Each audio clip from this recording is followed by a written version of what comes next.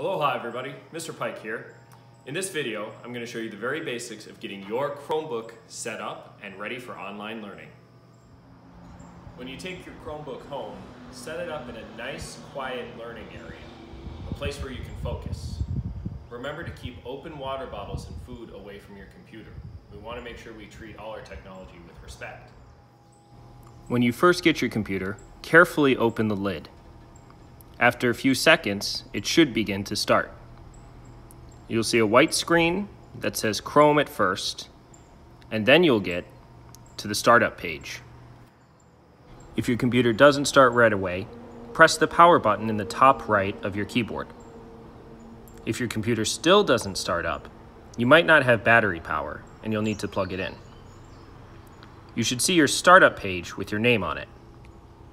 Your teacher should have also given you the password to get into your computer. Now this will only work for your computer, so keep it in a safe place, and if you can, memorize it. Use your keyboard to type in the password. Remember to keep an eye out for any capital letters. Then, press the Enter button. Wait a couple of seconds, and your computer should log you in. Before you get started, you'll need to connect your Chromebook to your home's wireless internet or Wi-Fi. You might need an adult to help you with these steps. It can get a little tricky. Here's how you do it. Use your mouse to click on the bottom right corner of your screen where you see the time. A menu should come up. On the top left of the menu, you'll see what looks like a slice of pizza that should say No Networks. Click on it, and your computer will start looking for Wi-Fi networks.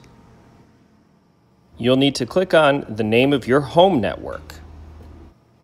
On the window that opens up, type in your Wi-Fi password and hit connect. Now you're on the internet. Here's a few more tips to help you get started. Press the large speaker to make the volume louder on your computer, the small speaker to make it softer, or the speaker with a line through it to mute it. If you press the large sun on your computer, you can make your screen brighter. And if you press the small sun, you can make it dimmer. This could help you see better as you're working. You may also want to plug in some headphones. They'll help you hear better and keep out distractions. Just don't turn the volume too high.